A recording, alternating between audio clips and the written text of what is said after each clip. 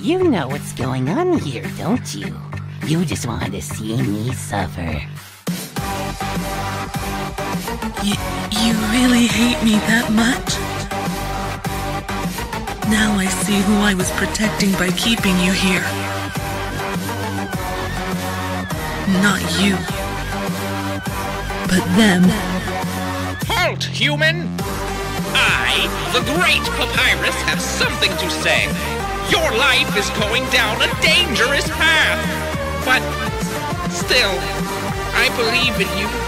You can do a little better, even if you don't think so. I promise. If you get past me, you'll destroy them all, won't you? Monsters, humans, everyone.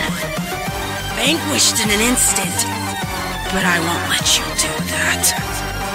If you think I'm gonna give up on hope, you're wrong! It's a beautiful day outside. The birds are singing, flowers are blooming. On days like these, kids like you should be burning in hell. When I fell from above to the underground, I soon discovered there were monsters around. But after time had passed, it was easy to see the only true monster down here was me. Let's delve deep into the deeds of my past, till as real I'd be a friend that would last. It's easy to misjudge a little human like me, who wants to destroy all of humanity. He absorbed my soul all according to plan. Now no one could stop me, not monster or man. But Asriel failed me way back when, and with your help, Brisk, I can try it again. Let's erase the underground, all our fears and